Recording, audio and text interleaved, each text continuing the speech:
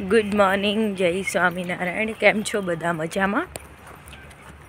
अमारे तो रोजनी जेम अमे जॉब पर जवा निकली गया छीए।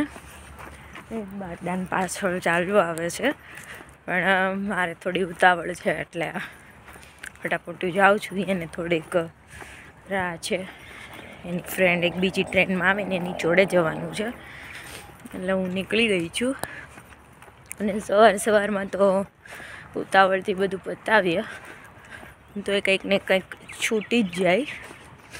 હવે આજે એવું છે કે લંચ બોક્સમાં એક વસ્તુ ભૂલાઈ ગઈ છે પણ હવે અહીંયા રસ્તા પર આવ્યા પછી યાદ આવી, હવે પાછું કંઈ જવું નહીં, ચલાવી લેવાનું છે।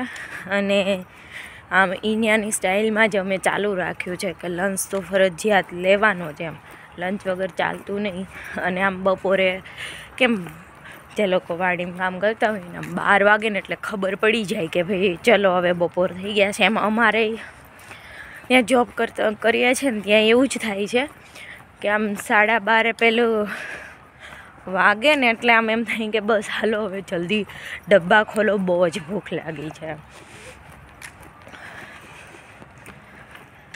અને અહીંયા કોઈ મારા સિવાય તો કોઈ જાતું નથી। 2-3 જણ હતા પણ એ બસ આવી તો એમાં જતા રહ્યા। પણ આજે મને છે ને સવારમાં થોડુંક વધારે ખવાઈ ગયું હતું તો મેં કીધું હવે બસ નહીં પકડવી, ટ્રેનમાં જતા રહીએ। એટલે ચાલતા ટ્રેન સ્ટેશન સુધી વયા જઈએ। આમાંય થોડુંક બસમાં જઈએ ને તો ટ્રેન સ્ટેશન પછી ઉતરવાની આળસ આવે એટલે થોડુંક લેટ બી થઈ જાય। અહીંયા બોટ પડી છે, કોઈને જો બોટમાં જવાની ઈચ્છા હોય તો અહીંયા આવી જજો અને આ લઈ જજો। આ લોકોને કંઈ યુઝમાં નથી કારણ કે હું જેટલા ટાઈમ અહીંયા આવીને એટલા ટાઈમ લગભગ એની એ જ કન્ડિશનમાં છે।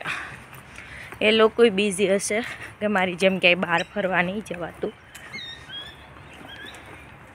અને હવે શિયાળો ચાલુ થઈ ગયો છે કારણ કે હવે જેકેટ પહેરવાની જરૂર પડે છે અને મોઢામાંથી હવે ધુવાડા નીકળવા માંડ્યા છે।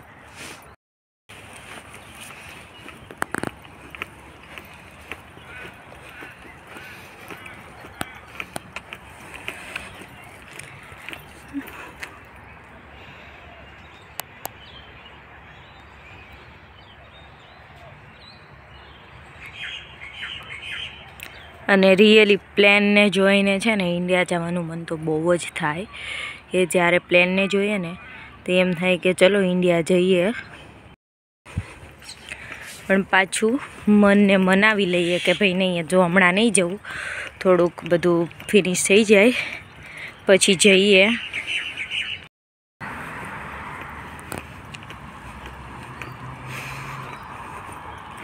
કારણ કે 1 વર્ષ થઈ ગયો એટલે હવે ઇન્ડિયા તો યાદ આવે જ, પણ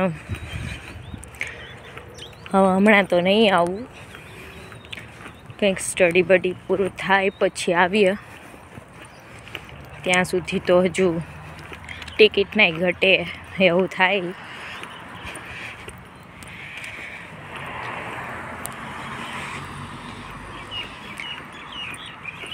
અને આમ સ્ટડી કમ્પ્લીટ થઈ જાય ને તો એવું આમ અત્યારે તો અમે લોકો માનીએ છીએ કે ટેન્શન ઓછું થઈ જાય, પણ જે લોકો વર્ક વિઝા પર અને PR પર છે ને એ લોકો એમ કહે છે કે એવું કશું જ નથી કે સ્ટડી કમ્પ્લીટ થયું ને તમારે ટેન્શન ઓછું થઈ ગયું।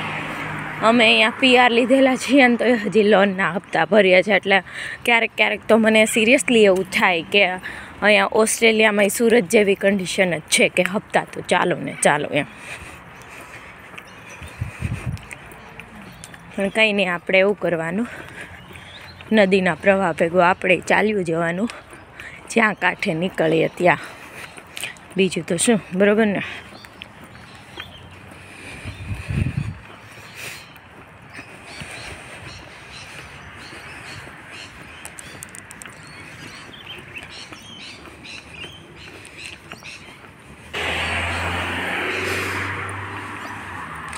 પણ એ એક છે કે ઓસ્ટ્રેલિયા આવ્યા પછી 1 વર્ષ કેમ જતું રહ્યું ને ખબર નથી પડી જોબમાં, પણ ટૂંકમાં જતું રહ્યું। અને આજે મને લાગે છે આ સ્ટ્રીટનો વારો છે એ બધાની રિસાયકલ અને પેલી જનરલ બિન બે બહાર પડી છે, એટલે મે બી એ લોકોનો વારો હશે છે જ, કારણ કે અહીંયા પેલો બિન કલેક્ટરનો ટ્રક બી છે. અહીંયા પણ આપણે ઇન્ડિયા જેવું જ હોય છે કે વારા પછી વારા હોય છે કે ભાઈ આ વારે આ સ્ટ્રીટનો વારો ને એવી રીતે, પણ વીકમાં અહીં એક જ વાર આવે છે. એટલે આપણી જેવું નહીં, આપણે તો બિચારા રોજ સવારમાં આવી જાય, પણ અહીંયા વીકમાં એક જ વાર આવે છે. અને બધાની મોસ્ટ ઓફ બધા ઘરની બહાર બીન પડી છે.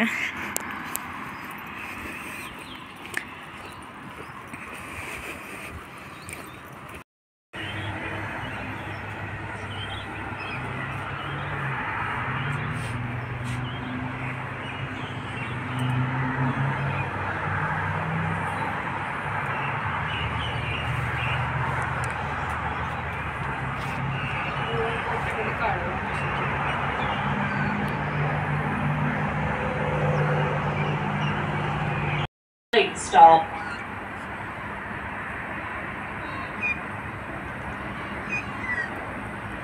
ટ્રેનની તો આમ બધા એટલી આતુરતાથી રાહ જોતા હોય ને, એવી તો કોઈની બસ લાઈફમાં સક્સેસની રાહ ન જોઈએ, એવી ટ્રેનની રાહ જોઈએ. અને અત્યારમાં તો એટલી ભરેલી હોય ને, એમાં 7 વાગ્યાવાળી તો બાપા અનહદ ભરેલી હોય. વેરહાઉસથી જોબ બતાવી અને મેં બસ પકડી લીધી છે. બસમાં મોસ્ટ ઓફ ટ્રેડી લોકો જ હોય છે, કારણ કે આ બસ એવા એરિયામાંથી ચાલે છે કે જ્યાં બહુ બધા વેરહાઉસીસ ને લાઈક ઇન્ડસ્ટ્રીયલ એરિયા છે એમાંથી, એટલે મોસ્ટ ઓફ લોકો આ જ હોય છે. અને આ બસમાં એવું છે કે હમણાંથી ચેન્જિંગ કરવાનું ચાલુ કર્યું છે કે 2-2.5 વાગ્યા પછી તમારે અડધે સુધી જવાનું, અડધાથી પાછી બસ બદલવાની. પણ અહીંયા ઓસ્ટ્રેલિયામાં એ સિસ્ટમ સારી છે કે તમે લોકોને બસ બદલવાની હોય ને તોય એ લોકો 4 થી 5 જણ તમારા માટે જ મૂકેલા હોય છે, કે એ લોકો તમને ખાલી ગાઈડ કરે છે કે બસ આ બસમાંથી ઉતરો અને સામેની બસમાં તમે બેસો. અને એટલો બધો પૈસો અહીંયાની સરકાર યુઝ કરે છે કે ખાલી એક બસ આ બસમાંથી આ બસમાં બદલવા માટે 3 થી 4 લોકો મૂકેલા હોય, અને એ લોકો તમને જસ્ટ ગાઈડ કરે. અને આપણે ઇન્ડિયા હોય તો કંડક્ટર જ કહી દે હાલો આ બસમાં પંચર પડ્યું છે, નીચે ઉતરીને પહેલી બીજી બસમાં બે, અને એ તો આવે તો ઠીક છે. અને અહીંયા તો સ્પેશિયલી એના માટે મૂકેલું હોય છે કે આપણી જેવા અજાણ્યા વ્યક્તિ હોય કે જે લોકો થઈ ગયું છે એ લોકો કંઈ પ્રશ્ન નથી, પણ જે લોકો નવી જોબ આ એરિયામાં ચાલુ કરી હોય ને બસ જો આવી રીતે ચેન્જિંગ હોય તો થોડુંક એવું થાય કે કેમ ન કરવું એમ. પણ અહીંયા એ સિસ્ટમ સારી છે કે ગાઈડ મૂકેલા હોય એટલે ઇઝીલી તમે એ કરી શકો કે ભાઈ આ બસમાંથી આ બસમાં ફરી.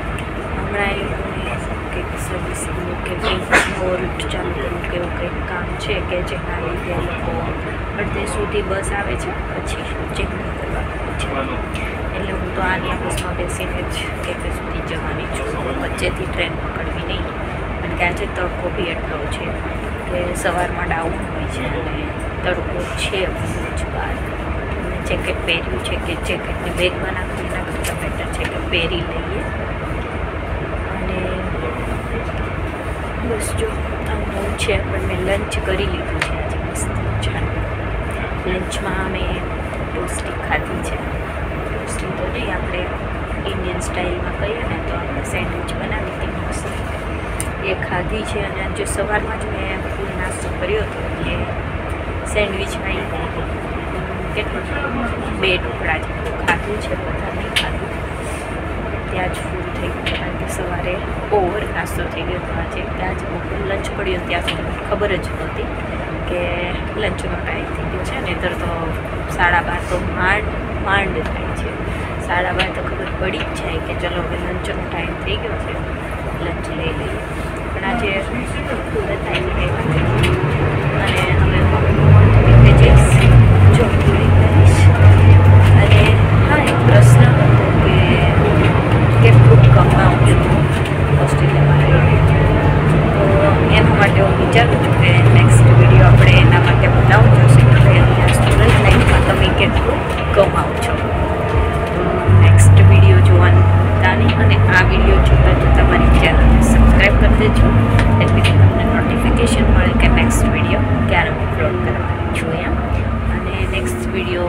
પ્રોબેબલી હું એ જ કહું છું કે અહીંયાના સ્ટુડન્ટ કેવી જોબ કરે અને આ 24 કલાકનું રેસ્ટ્રિક્શન છે તો કઈ રીતે બધું પૂરું કરવું અને શું કરીએ છીએ અમે લોકો અહીંયા આ બધા ખર્ચાને પૂરા કરવા માટે.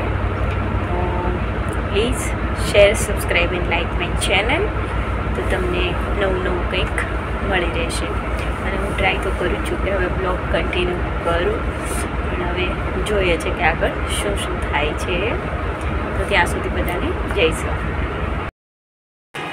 જોબ પતી ગઈ છે કેફેની અને મારી પાસે એક મસ્ત વસ્તુ આવી છે કે જે મારી જોડે કામ કરે છે ને મારા માટે લાવી છે એના ગાર્ડનમાંથી. એટલે મેં સ્પેશિયલી મંગાવી એટલે લાવી છે, પણ આજે નહીં બતાવું, કાલે બતાવીશ. તો નેક્સ્ટ વિડીયોમાં બતાવીશ કે શું લાવી છે મારા માટે. અને હવે ઘરે જઈ જમીને સૂઈ જવાનું છે, કાલે સવારે પાછી શિફ્ટ છે એટલે. તો હવે મળીશું નેક્સ્ટ વિડીયોમાં. ત્યાં સુધી મારી ચેનલને સબસ્ક્રાઈબ કરી નાખજો. And by, good night.